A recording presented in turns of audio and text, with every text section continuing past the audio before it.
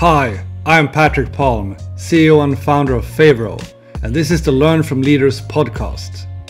The background to these interviews is that Favro clients are some of the most innovative and agile businesses out there. And it's used for collaborative planning by marketing teams, by product teams, HR, management teams. And what this means is that we get to know some truly inspiring people. So what we do in this podcast is that I invite them here for a conversation about something where they are true leaders, so we can all learn from it. Let's go. So we are live with Martina and Jarūnė. Welcome to the podcast, Learn from Leaders. Now, thank you so much for being here. You know, this is quite a special one because we have two guests today. Hi, everyone. Thanks for having us. Yeah, so let's make sure that we get your background stories here. So, you know, maybe we can start with you, Martina. I think it's safe to say that you're a bit of a rising star within tech. You know, you are at Unity, but you also are finding the energy to do like a lot of cool stuff on the side. You know, maybe you can tell a bit about that. Yeah, so thank you for having me. That is very generous of you to say. Yeah, so I'm originally Swedish, currently living in Copenhagen, and as you mentioned, working for Unity in my day-to-day. But outside of Unity, I am one of the people running a charity called Random Acts of Kindness Copenhagen. So basically, we're a nonprofit trying to help NGOs to address and solve their real-life digital problems by applying technical talent and figuring out how to lessen their pains during a hackathon. So yeah, that is a bit about what we're doing. All right, awesome. And today is a bit of a special because, you know, we got Jarūnė in the podcast, and this is the first time on this podcast I actually have, you know, one of my employees. So, you know, you're a CMO at Favro, but also you are doing some things on the side. So why don't you jump into that? Yeah, so at my free time or after work time at Favro, I'm working in Women Go Tech initiative. And this is the very first mentorship program in Lithuania for women who want to jump from non-tech sector to the tech one, or they want to accelerate their career. So meaning being in some kind of junior position and actually growing in the career and taking a bigger role as such. And the initiative is already 6 years old, quite long. And if I'm not mistaken, you know, you have been very successful in also kind of fundraising and, you know, making sure that this is one of the most successful maybe I should call it NGOs, you know, in Lithuania. So, you know, all very impressive. Now, let's jump into the topic of today, which is boosting women in tech. And a lot of companies are talking a lot about, you know, getting more women into the companies, you know, inclusion, et cetera, right? But I would like to get your personal perspectives on, you know, why is boosting women in tech actually important? Maybe we can start with you, Martina. Yeah, so this is also another passion topic of mine, having you know, facilitated and had a lot of conversations about this with experts from all kinds of areas in the startup scene. But I think personally, why it's important to have inclusion as a really big like core of the business model is just to make sure that you see someone that you can relate to. So for me as a woman, of course, it helps to see other women in tech, for example, or that you're able to get other types of opinions and insights from, and then we're coming more into inclusion, right? So it's not only about women, but also all people from all walks of life, and getting those input in that insight is super valuable to build strong and resilient businesses, in my opinion. Cool. And Jarūnė, what's your personal perspective on this? I think one of the things, of course, is the creativity part that many of us would say, because if you have the representation of women, so of course you're building most probably the stronger technology, stronger vision that you have, whatever you are doing. And also it's kind of the stopping sign for the future problems to raise because you are representing bigger group as such. but living in the country, Lithuania, it's quite small one. So I have this, the complex of the small country in me. And when we figure out that we want to do something related to women in technology, it was very much driven from that angle that, oh shit, we have around 18% of women in the technology in Lithuania. And that is so bad, because there are a lot of a business that are coming here. For example, Favro also came, one of the things was talents as such. And then we don't have this huge part of the population, and how we can actually give for ourselves that kind of the opportunity. And then we looked at all the statistics and all of the things and understood that, okay, if women are going to maternity leave, they're staying there around 5 years, then they're aging faster and so on. And then it's so many of the complex problems that you have at the very end, because it's just, they are not represented in the sector, which is giving the most benefit in the economy as such. So I think both of you mentioned representation in various ways. Maybe I can start with you, Martina. Did you ever have any role models? Someone that you felt, okay, I want to follow this way, or did you feel like, okay, this is like a totally uncharted territory? I'm going to be the first woman walking into this. I would love to hear a bit about that. So I was definitely not the first woman to walk into tech, especially not in Stockholm. So to give a bit of background, I was part of my first tech conference when I was 16, and that was not a lot of female representation there. But I think that I could still see that people were driven by the same objectives as I were, and having the same kind of motivation. So I would, however, say that there has definitely been prominent people alongside my career so far, women in particular, that has definitely steered the way into tech. One of them is my dad, but also my aunt. And I think having that close kind of tech background from a family standpoint is really important. But of course, I've also looked outside. But I can't name one in particular. I think I seek inspiration from a lot of places. Right now, I have a lot of friends as well that I'm looking up to. What about you, Jarūnė? Did you have some role models to follow? Yes, I did. I think that in general, I'm feeling very lucky that I had the opportunity to work with many people who really pushed my career and pushed me as a personality. Funny to say in this discussion, but they all were men, but they dedicated a lot of time actually in believing me and giving sometimes a bit of the trust and so on in the very early days. And that maybe it was some kind of the push also for myself to believe more in some of the things, the career aspects and so on. So I'm actually having a lot of those people. So one of the things we just discussed quite a bit right now in the tech and venture capital industry is the underrepresentation of women and in general diversity when it comes to raising venture capital. And there's like a lot of statistics and articles about this. But one of the things I find quite interesting is that when you look at, let's say, the whole funnel, also the amount of women that are even trying to get venture capital is extremely low. I would love to hear kind of like your perspectives on this. I mean, because Martina, if you take you as an example, I mean, you're at Unity, and Unity is, one of those companies where a lot of people that choose to leave Unity often do it, to start a company, right? It's like, I think, some call it like a hangar ship. Yeah, I don't know. Yeah, hangar ship. It's like, people are like coming in and they learn a lot of things, but then when they leave, like they start companies. So it's very like important for the economy, right?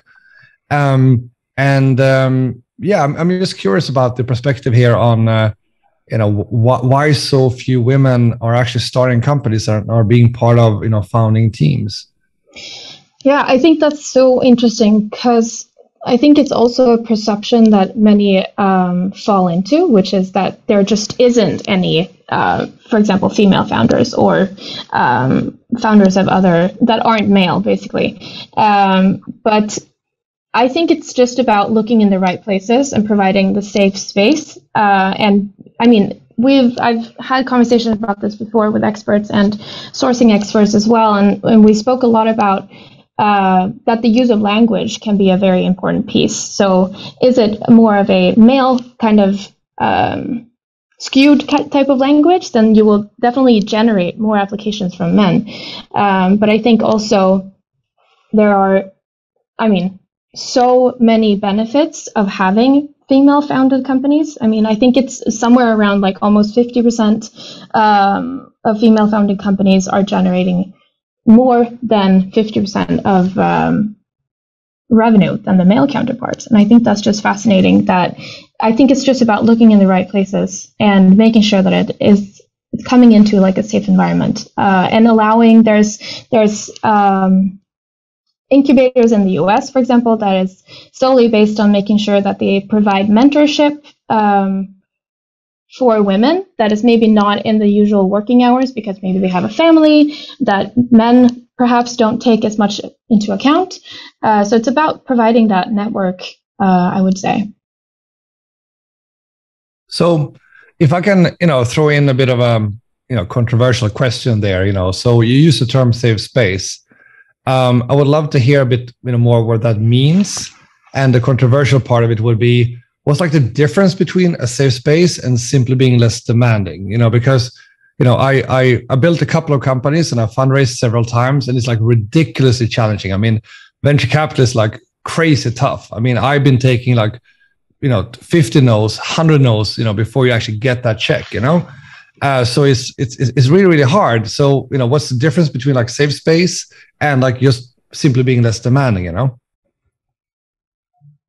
Yeah, I can speak about this for days. So I would say that in the funnel that you also mentioned before, you have to be very careful as a VC to understand what you're imposing on the teams that you're talking to, right? So of course you're going to get hundreds of no's until you get that yes, but also what type of questions are you asking? So there was this really interesting study at Stockholm School of Economics by Conley, I believe, that was about promotion versus prevention questions. And it's all about the VCs in a situation of sourcing companies. They're asking different types of questions depending on who is sitting in front of them.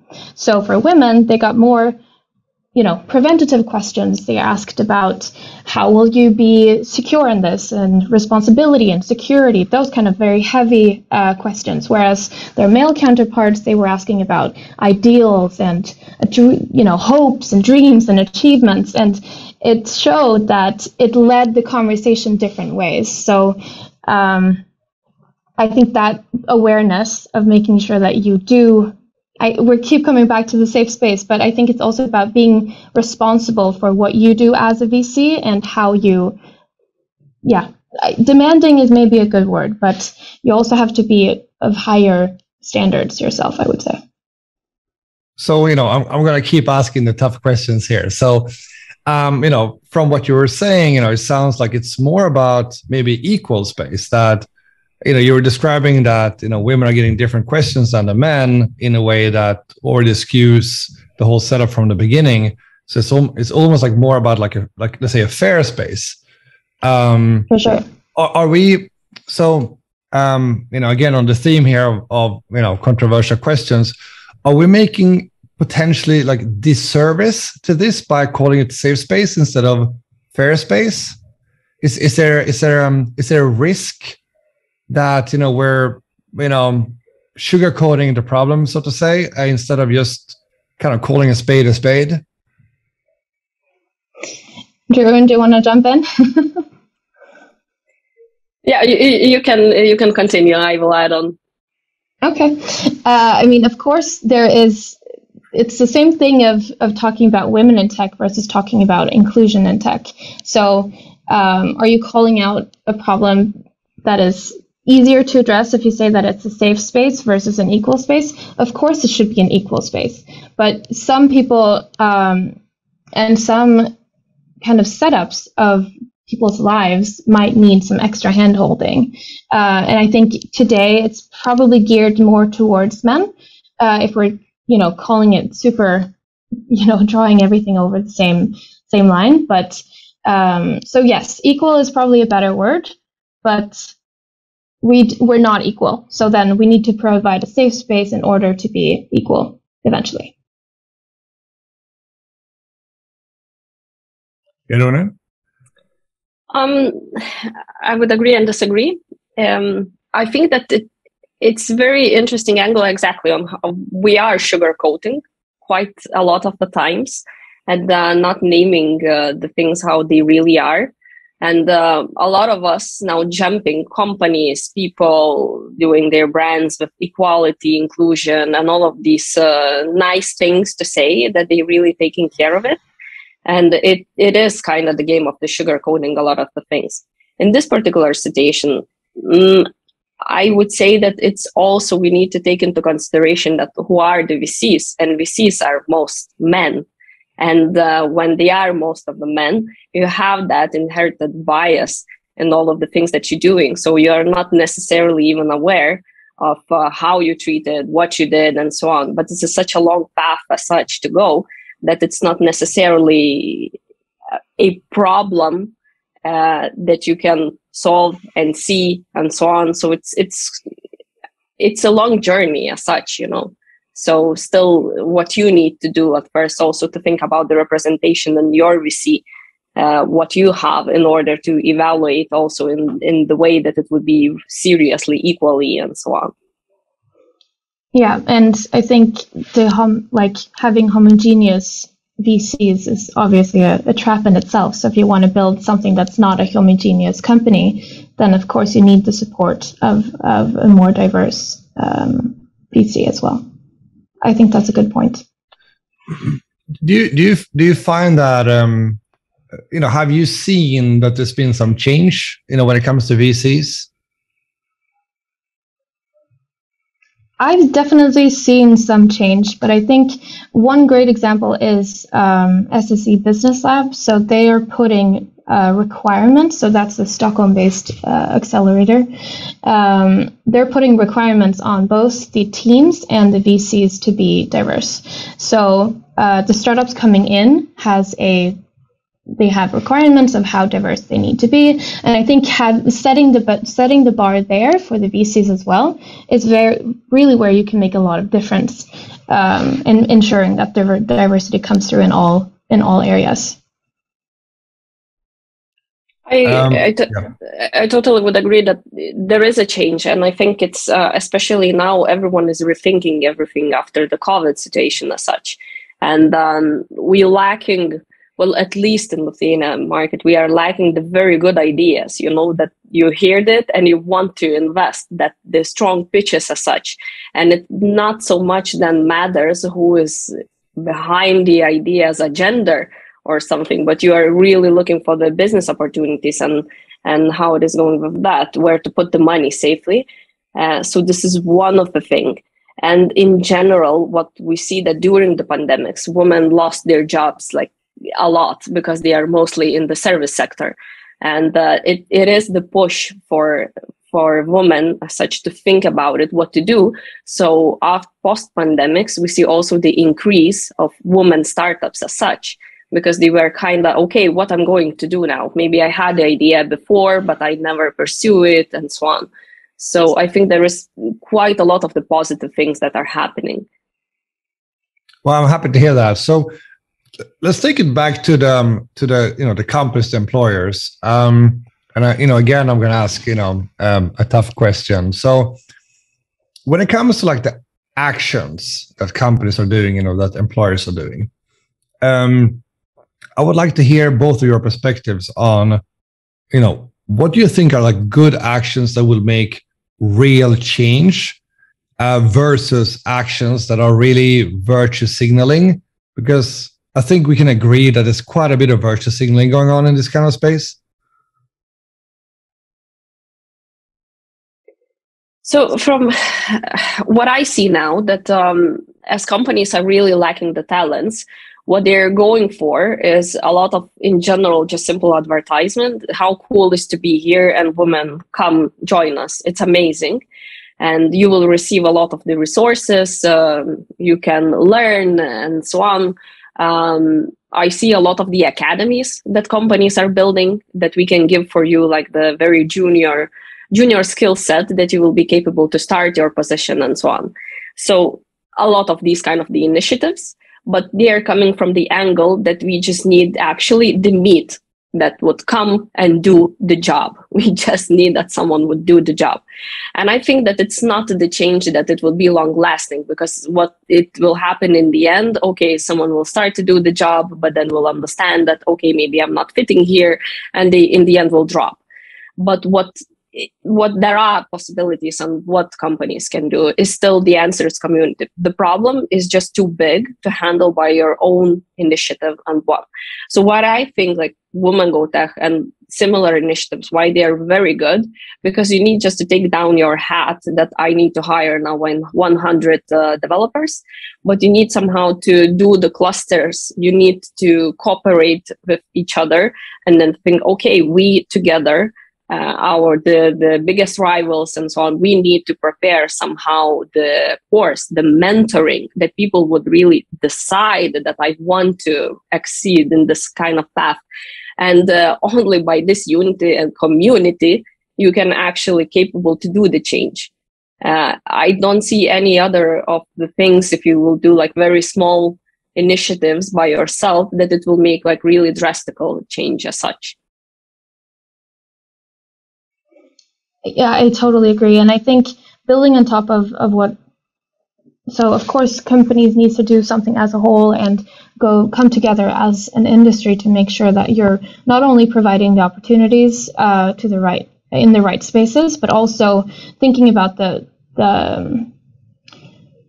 you need to also educate people about how to get into tech, right? So it's not only providing the right positions, but it's also, can we educate people? Can we set up training programs? Can we make sure that we're creating long-lasting impact for STEM people or tech people in general? Or and then also something that I find quite interesting is that and that's also on the mentorship part, is that the more mentorship you have in an organization, the more equal opportunities you have. So regardless of who you are or what gender you are, what sexual orientation you have, the more mentors available and the more equal access to opportunities, that could be, having more equalized processes around hiring or whatnot, that will definitely also help increase diversity. And I actually read a report the other day from Culture Amp, which is really good. And they pointed out that if you want to hire diverse talent, and you can also think about remote hiring. So, for example, if you're not from a socioeconomic background that maybe allows you to live in a large metropolitan city in Europe or in the US, then allowing remote workers will also increase the influx of people of every type of socioeconomic background, no matter where you're able to live financially.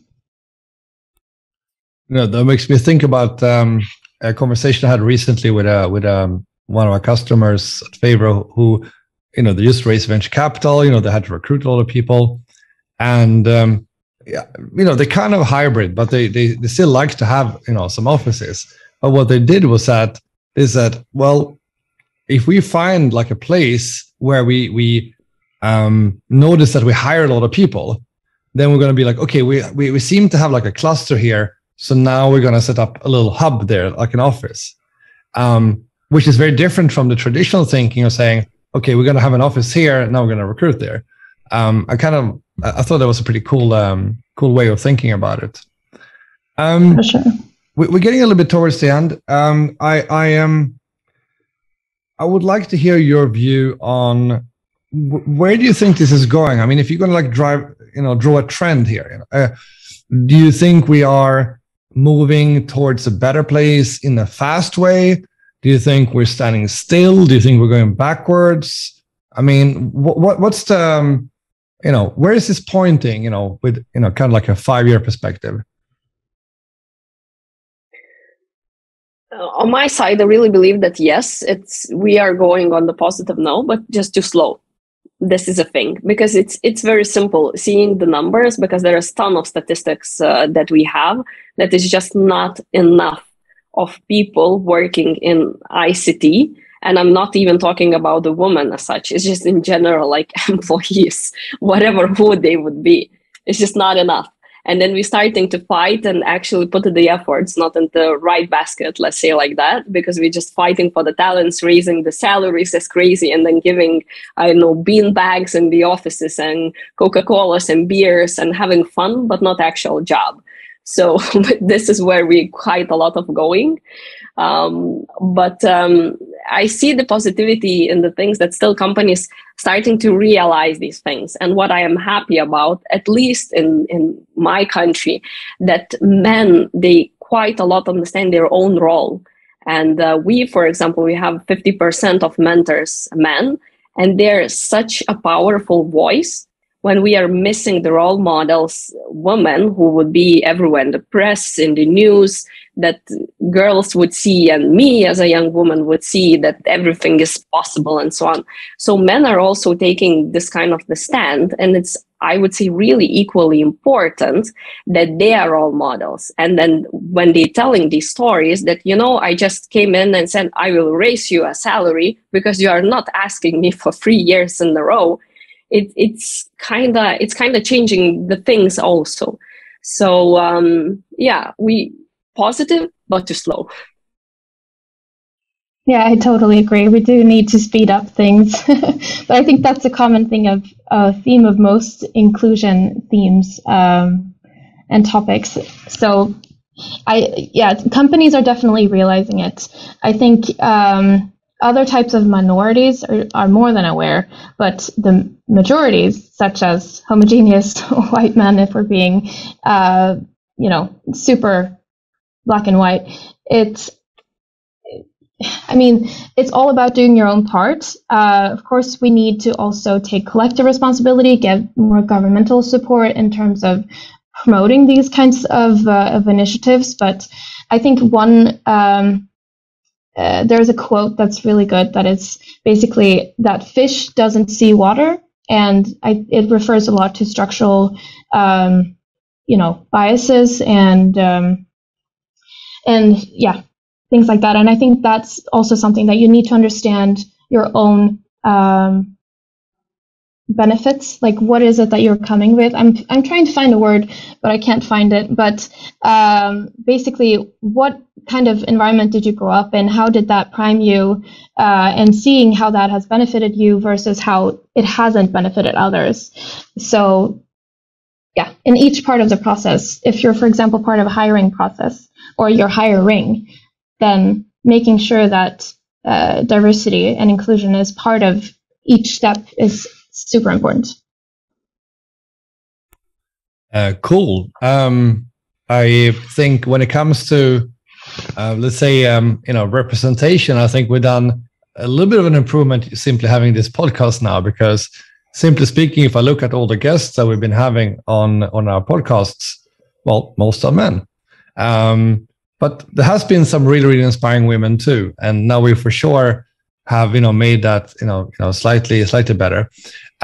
If I can just add one thing, I also, we talked about the investor side before. I think a lot of the VCs are trying to find women they can promote into like a partner position. But one of the things I came across quite recently that made me very happy was one new VC fund, which is being started, and I'm going to be part of one of the investors in this fund. And one of the people who actually starts the fund is a veteran person in the game industry, which is a woman. And I think that actually is going to make quite a big difference, because if you have a VC fund and two of the general partners are men, but one of them is a woman, already there you have a very you change the dynamic, quite a bit, because, we have this whole conversation about, femme washing.